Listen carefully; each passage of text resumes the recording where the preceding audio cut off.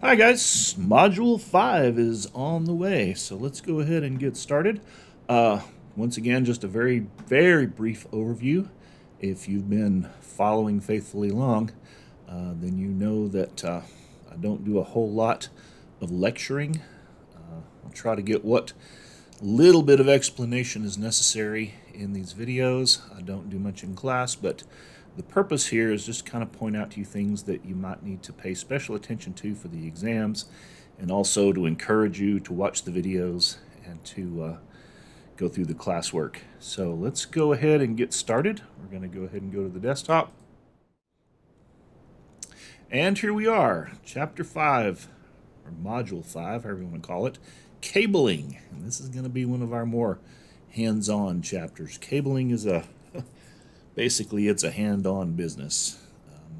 As wireless becomes more popular and reliable, of course, a lot of cabling is going by the wayside, but I don't believe it'll ever be completely done away with. I think that there's always going to be, or at least for the foreseeable future, there's going to be room for copper cabling because, frankly, it's just too reliable and it's too easy to set up, and there are too many things still with wireless that can cause interruptions or loss of signal. So let's get started with cabling.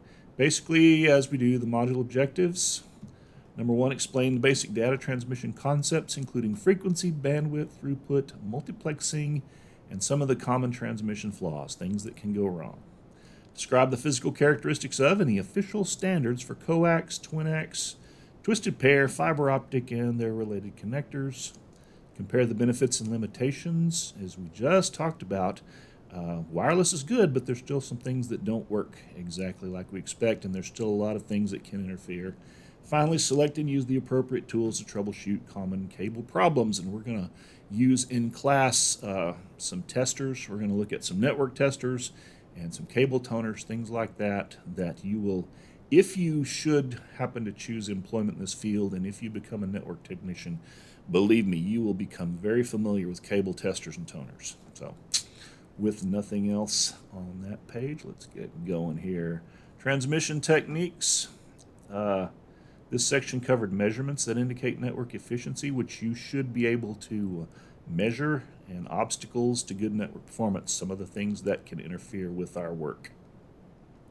The vocabulary: frequency is either megahertz or gigahertz. It's indicated the number of times an electrical system changes state. Bandwidth is the amount of data that could theoretically be transmitted during a given period of time. However, bandwidth and actual or realistic bandwidth are often two different things. Throughput is how much data can be transmitted. This is actual transmit. This is the realistic figure. Bandwidth is theoretical. Throughput is actual. New technologies such as modulation, encoding, etc. offer methods for increasing theoretical, but there again, you guys will see as you advance in your careers that this is a very frustrating thing sometimes. A client will say, "Hey, my bandwidth is supposed to be this, but my throughput is actually this. What's the deal?" And then you have to explain the difference. Flaws in transmission: noise that is undesirable, measured in decibels, and that is capable of degrading or distorting signal. Two common sources: EMI, electromagnetic interference. This can be motors, power lines, televisions, copiers, fluorescent lights, microwave ovens, hair dryers. Anything that you can think of that produces an electrical field can be a source of EMI. And then crosstalk. That's when one wire infringes on an adjacent wire. When you have two unshielded wires too close together. Alien crosstalk is between two cables. Near-end crosstalk occurs near the source, and far-end occurs at the far end of the cable. So you need to be familiar with those vocabulary words. Attenuation: as the signal moves away from the source, it gets weaker. That's why there is a maximum limit to the length of Cat5, Cat6, those kind of cables. The signal either has to be boosted by an amplifier of some kind in line with the travel, or you just have to make the cable shorter. You can use a repeater that regenerates the signal. That's the amplifier I was talking about, and that will extend the length that you can transmit. Latency is the time between the start and finish of the signal transmission, the delay between transmission and receipt. It can cause network transmission errors if the latency is too high, particularly if you've ever tried to play a video game and the internet's busy or whatever. Your latency can kill you. We call it lag. But lag is your worst enemy in most video games. So that is network latency. The length of the cable affects the amount of latency, as does the existence of intervening devices or objects. Generally, the intervening devices in the case of lag are other servers not going as fast as you need them to go. Round trip time is the time for a packet to go from sender to receiver and back.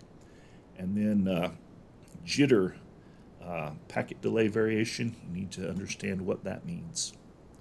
Duplex, haplex, and simplex. NIC settings include the direction in which the signal travels over the medium, the number of signals that can traverse at any time. Full duplex means signals can travel both ways simultaneously. Think of talking on a phone. If you're speaking to someone, they're speaking to you, then you don't have to pause while they speak, although it's polite. You can both speak at the same time and both still hear what the other is saying, even though you may be speaking at the same time. That means the signal's traveling both ways simultaneously. Half duplex means that the signal can travel both ways, but only in one direction at a time.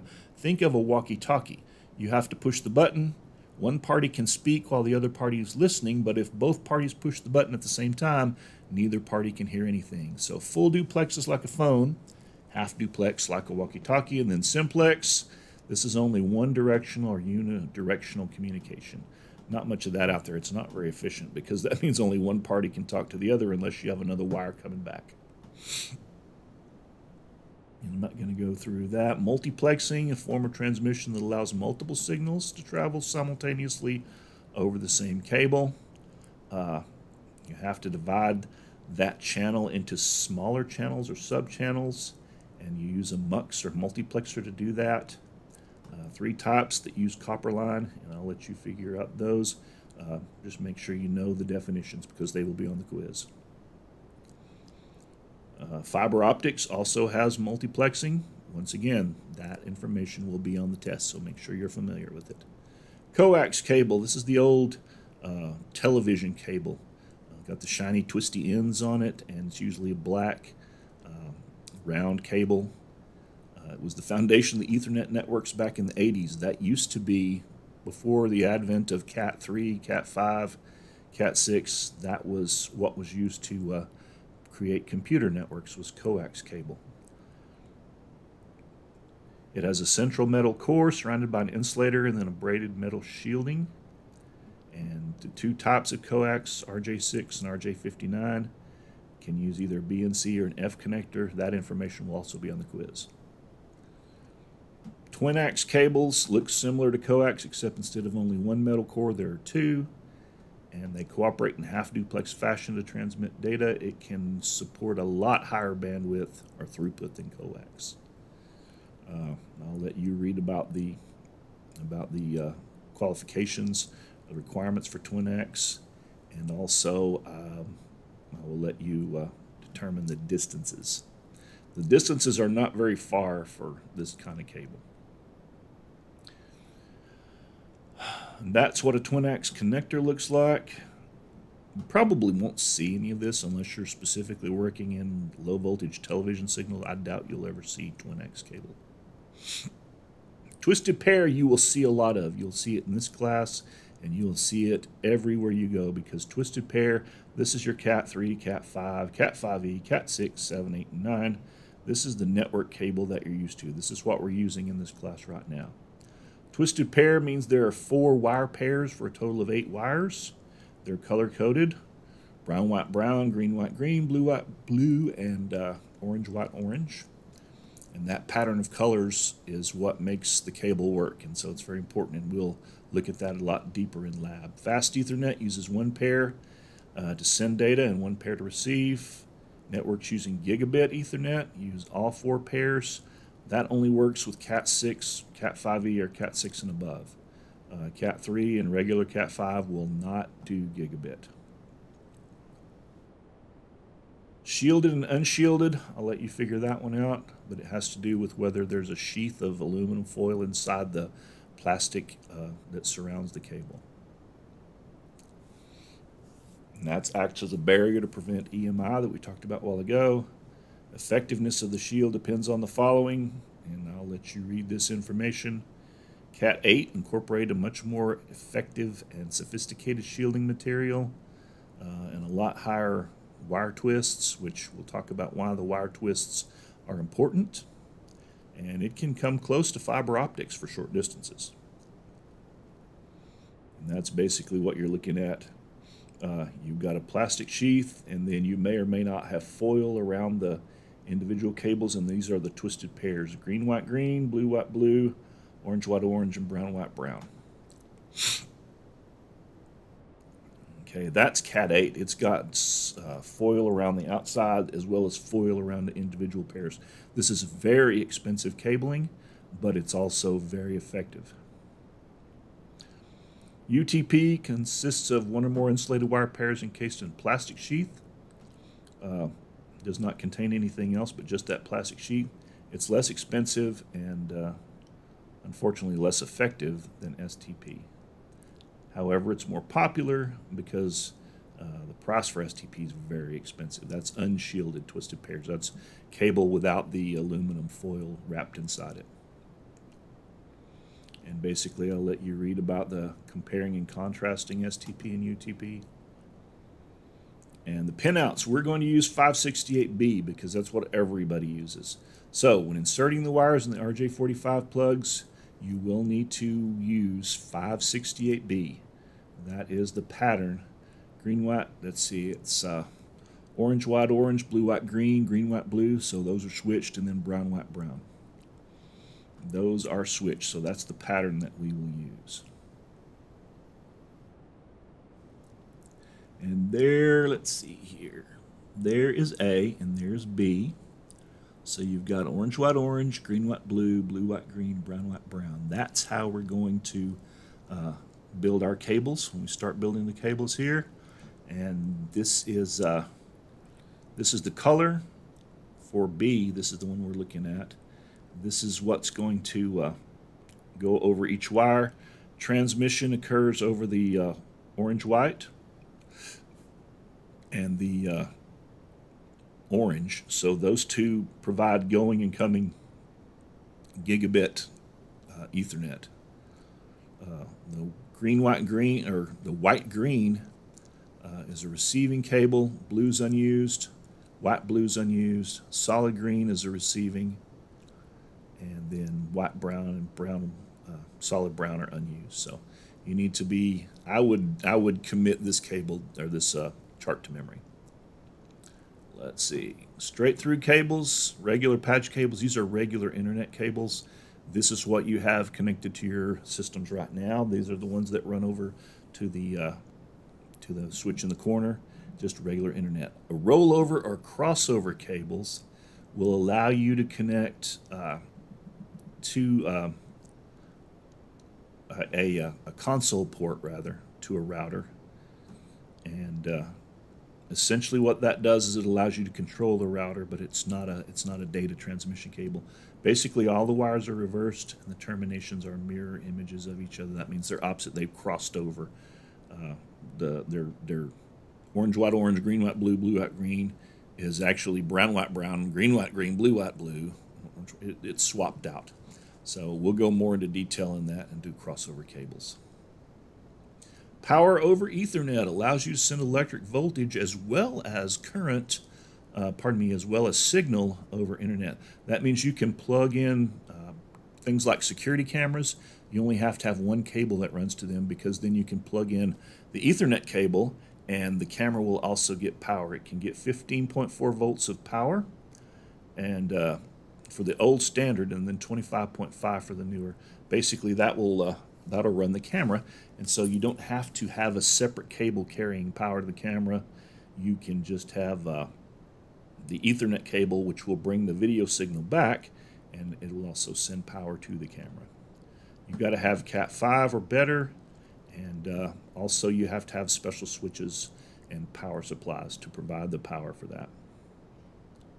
And that's where you'd use it, is with a security camera. You got a PoE security camera, you only have to have one cable from the switch, and then basically this allows you to send power and receive video signal. Whereas with a non-PoE security camera, you got to have a plug-in as well as a data. So you have to have two different cables coming out of the camera. It saves a lot of work just having one. Ethernet standards, I'll let you read those, and just be aware that that information will probably be on the quiz. What's a maximum segment for Ethernet networks? And that would be 100 meters. If you go beyond about 300 feet, what's going to happen is the signal will become so weak at the other end of the cable, at the far end of the cable, that the computer or switch or whatever that's receiving it won't be able to decipher it. It doesn't have enough voltage to work with the NIC card, with the network adapter card, and so attenuation just basically bleeds off your power, and your signal just is not strong enough to be read, and so you'll start having network issues. Fiber optic, that is sending, instead of voltage, you're sending pulses of laser or LED along a glass fiber. Surrounding the fiber is a layer of glass called cladding.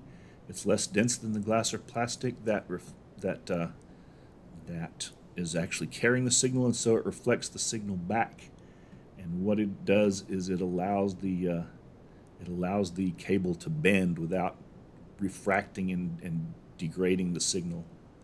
Outside the cladding, there's usually plastic wrapped around it to keep it from, number one, it keeps light from escaping so you don't lose your signal, and it also allows for bending around corners and things like that, and protecting the cable itself. Usually Kevlar or some kind of polyfiber. And that's what it looks like. If you look very carefully, these are not wire, these are glass. It is capable of extremely high throughput. It's also very resistant to noise because it's light. It's not electric. It's not electromagnetic, so EMI doesn't affect it. Really good security. You can't use a toner or a cable sniffer to hack a fiber optic network, and you can carry signals for a lot longer distance. It's expensive, and it does require special equipment, especially to splice it. When you start terminating fiber optic cables, the equipment is fairly expensive. Single mode fiber, I'll let you read that part, and also multi-mode, I'll let you read those. Fiber connectors, talk about ultra polished and angle polished. We will not in this class work with any fiber. Number one, it's expensive. Number two, it's fairly complicated. It's a whole class unto itself. When you start talking about terminating fiber cables, when you start talking about running fiber, that's a thing that you will learn in a little further on down the road. Media converters, this converts fiber, the light signals in fiber, to voltage. So when we were talking earlier in the year about the LMFs for a network where the backbones come in, usually the backbones are fiber, and there's a converter there that takes that fiber signal and turns it into a signal that copper wire can carry. It turns it into voltage. So that's what a media converter does. Fiber transceivers, I'll let you read those, but you do need to be familiar with the different types. Agibic, I love that word. It's a transceiver designed for gigabit Ethernet connectors, and I'll just let you go from there.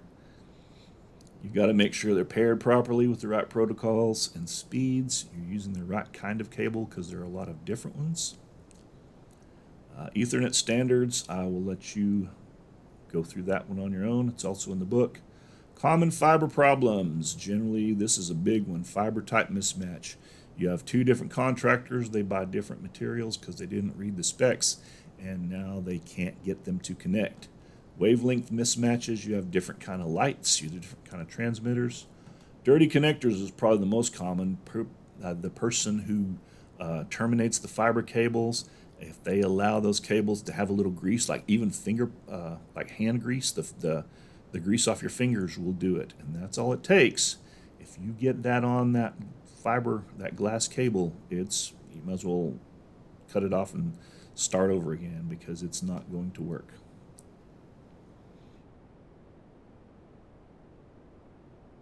Cable troubleshooting tools.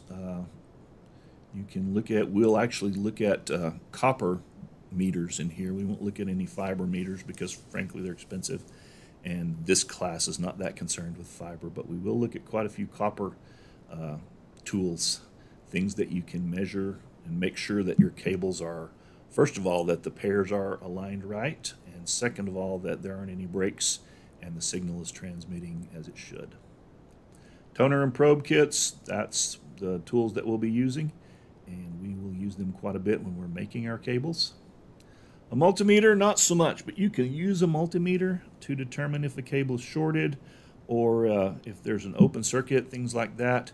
We'll talk about multimeters, but we probably won't use them. Frankly, with the advent of simple cable testers, multimeters kind of, they're a lot, it's like using a cannon to kill a housefly. There's too much stuff there. You don't need to know resistance, voltage, impedance, all that stuff just to know if a cable's working. So it's a lot easier to plug in a tester on each end, turn it on, and make sure that the lights light up like they're supposed to.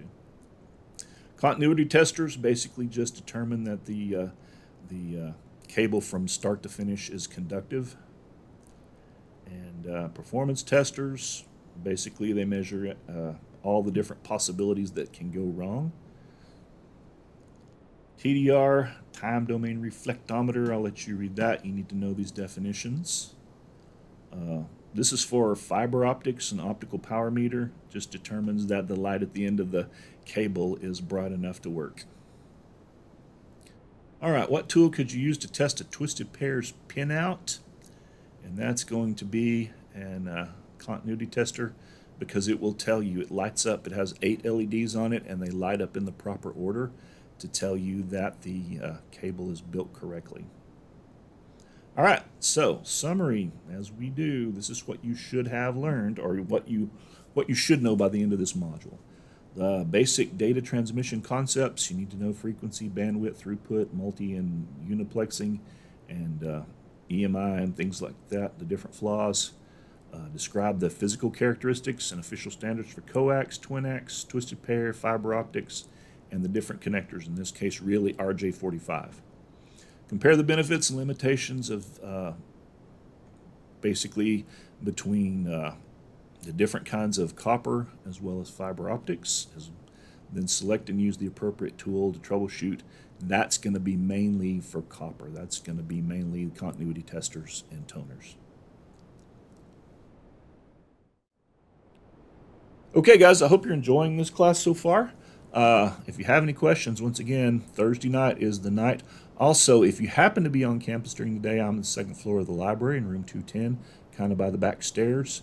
So I am available for you, unless I'm doing something else. But give me a holler. Also, make sure that you're communicating, that you're keeping up with the quizzes.